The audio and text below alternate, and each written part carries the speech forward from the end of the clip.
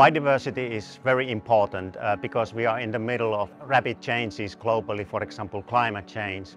And we know, based on scientific research, that biodiverse ecosystems are better able to tolerate and buffered against external shocks and disturbances. So for the forest system resilience point of view, it is important to maintain biodiversity. On top of that, we have to understand that we are totally dependent on ecosystem functioning and the services functioning ecosystem provides for us. So if we lose biodiversity, we face the risk of losing important functions that sustain our societies. Because of this urgency, there are lots of actions that should be taken, and we should start acting now. First of all, we should protect the remaining old-growth forests in our countries. Second, 1/3 of the forest area should be outside timber production.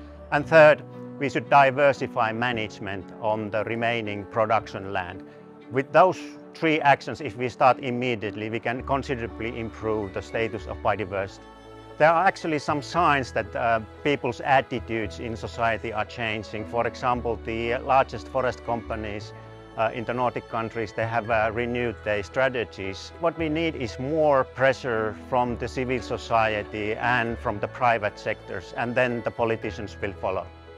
Biodiversity is basically the building blocks of evolution, and evolution is then also needed for the forest to be able to develop. According to all kind of ecological theory, this is just crucial. Why is evolution needed in forest management? Well, because there's a lot of pressure on forests today. There is threats against forests, there are invasive species, climate change, and a declining biodiversity will then decrease the forest's ability to adapt to these other threats. Forestry today is predominantly being managed by clear cutting. And by clear cutting you remove all the trees. These trees are crucial for all the other animals and fungi and bryophytes and lichens that are living in the forest.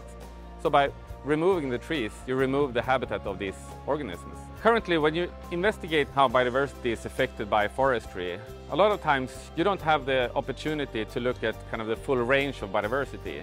Instead, you look at single species or single species groups. What we see when we include several different species groups and organism types in a study is that sometimes they are affected differently. So by including more aspects, you get a fuller picture of how biodiversity is affected by forest management regime. When it comes to the future and biodiversity and forests, I would like to be hopeful, but I think we need to do much more. Provided strengthened actions, I think we could still hope that we can safeguard biodiversity.